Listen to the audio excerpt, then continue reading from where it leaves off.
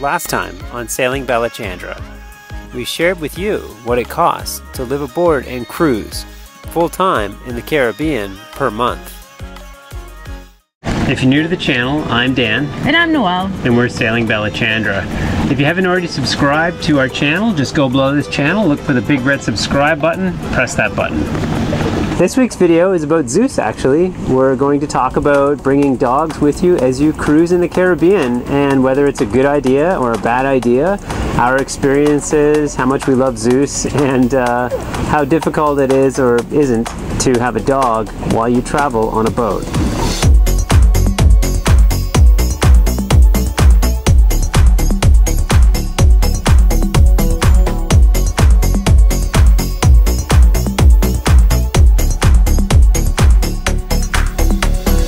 Zeus has kind of become our little boating community's mascot. Every boat that we go to visit, he comes along with us, and he is just loved by all the cruisers in our little small community that we have created for ourselves. He is always so excited to go and visit other boats and to sniff around and explore.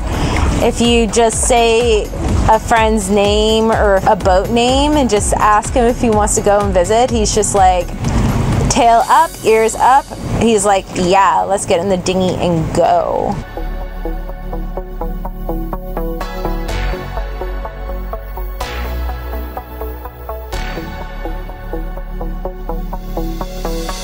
Probably Zeus's #1 favorite thing to do is go to shore.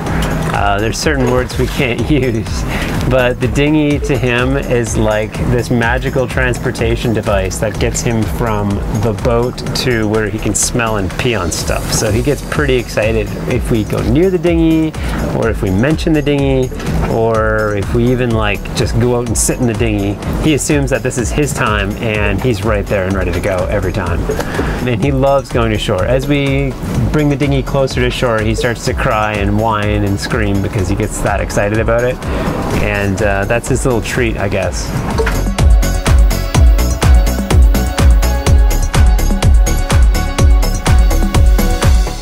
I do love Zeus.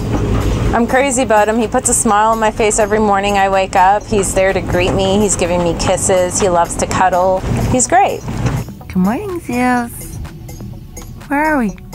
West Palm Beach, baby. It was really important for Dan that we got a dog that did not shed because the hair could get into the bilge, and he was really concerned about that. So when I had asked if we could get a dog, he said only if they're hypoallergenic and they don't shed.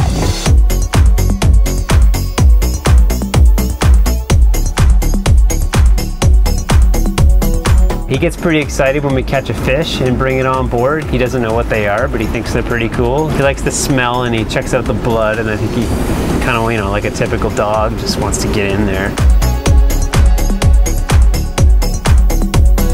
If you like dogs and you're planning to go cruising and you're going to get a dog, my #1 advice would be to get the dog as a puppy and raise the dog on the boat. That's what we did with Zeus, and he has very little trouble going to do his business on deck. It doesn't make a big mess, probably because he's a small dog. The rain typically washes the deck all the time. The sun dries out his little poos.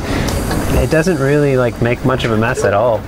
So we don't mind if he goes on deck. I've heard of a lot of people that don't sail more than just a few hours because they're worried about their dog getting to the bathroom. So that opens us up to doing longer passages.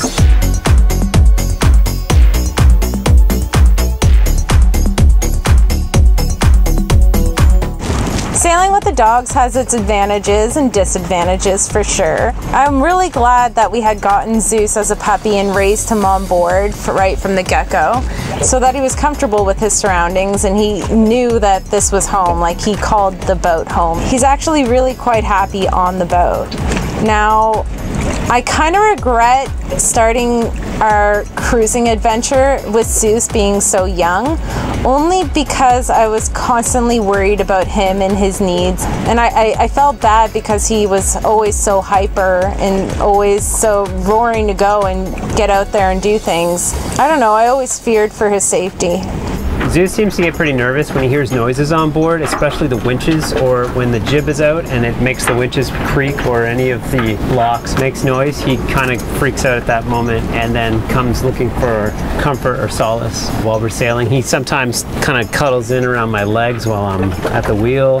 These days what we do is we put him in his little doggy backpack and hang him here off of the bimini, or we might wear the doggy backpack while we're sailing with Zeus, and it gives him a lot of comfort, so that's really good. Doing a nice calm downwind sail, he seems to be in better spirits. He'll run around on deck, he might go up to the bow and back, and with the sails out full like that, it's not so much of a danger for him. But we did a lot of stressful passages upwind coming down from Canada where we were into some serious conditions, and Zeus, for some reason, when he hears a noise or gets scared, might bolt towards the bow, and you know, there's waves crashing over the bow, and you know, we might be tacking and the sails sweeping the deck and things like that. And so we're always nervous that Zeus is going to get himself into trouble, and this was before we put up our lifeline netting. There was a couple times he did get away and got up towards the bow and got splashed by a wave. It would come back completely soaking wet with salt water. I highly recommend that if you're going to have a dog on board, you want to get this lifeline netting. A lot of dogs can be trusted not to fall overboard. They seem to have pretty good balance, but it gives you the peace of mind as a cruiser that you're not going to just lose your dog overboard. And there's been a couple times where we couldn't find Zeus and assumed that maybe we lost him, and it's a pretty scary moment. You don't want to have that.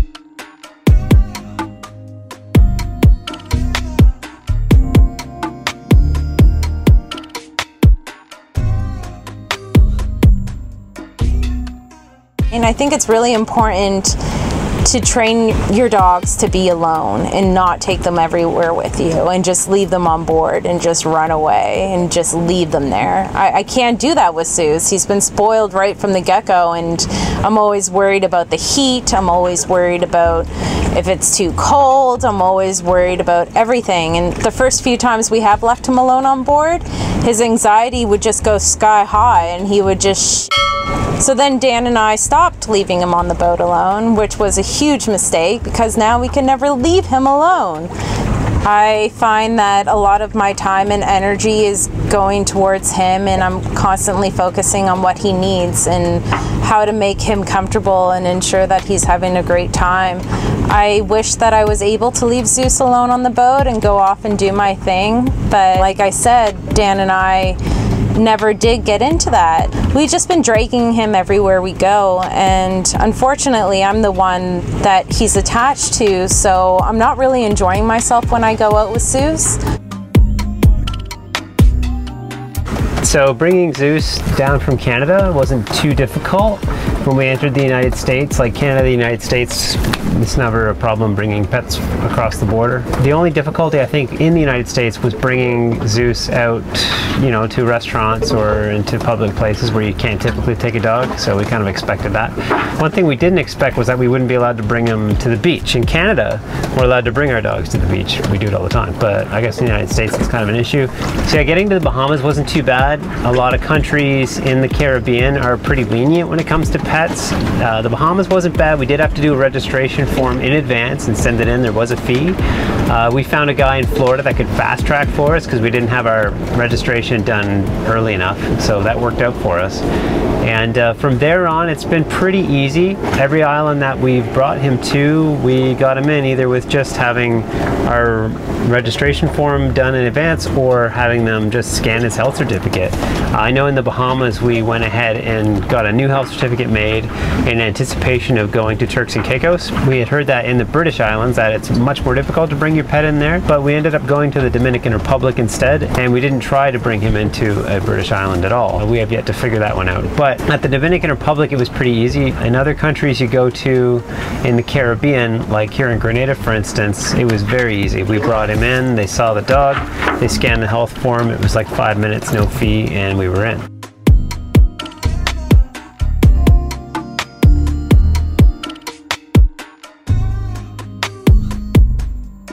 So far here in Grenada, we haven't had any issues taking Zeus anywhere.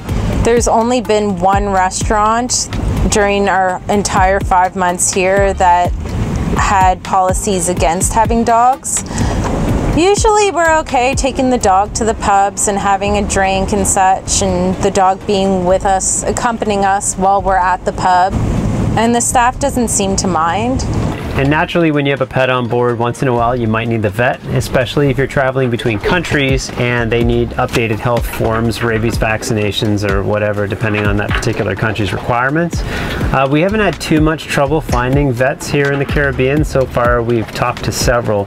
We actually only took him to one so far, and that was in the Bahamas. And we took him there so that he could have an updated health certificate and to get neutered so that we could bring him to the British Islands, which we haven't actually done yet. We did find that the vets here in the Caribbean are much cheaper than the vets back in Canada. However, some of the tests that we can get back in Canada, like the rabies titer test, is much more easily done in North America than here due to mailing and the fact that they don't have those laboratories here in the Caribbean. We run into quite a few cruisers who have dogs on board, and Zeus kind of makes doggy friends with a lot of them. But surprisingly, there's quite a number of cruisers with dogs. It's pretty common. So, I mean, you know, if you're wondering how often people make that choice and how they're doing with their dogs on board, it doesn't seem to be a big problem. I heard a lot of stories about restrictions and problems taking your dog to the Caribbean, but honestly, we haven't had those problems so far. I think all in all, I would recommend getting a dog and bringing them to the Caribbean. However, there's pros and there's cons, and you want to consider everything really well before you make that decision. So that's the end of this week's video about traveling with your dog on a yacht and all of the logistics and everything we deal with having a dog on board. I hope you enjoyed it, and we'll see you next time. Thanks for watching. If you like this video and you haven't subscribed, just go below this video and look for the big red subscribe button. Press that button, and if you want, you can leave a like or a comment below. And if you haven't checked out our Patreon page, it's always a good time to do so. Patreon's a place where you can give back if you like what we do and you want to support us. Thanks. See you later.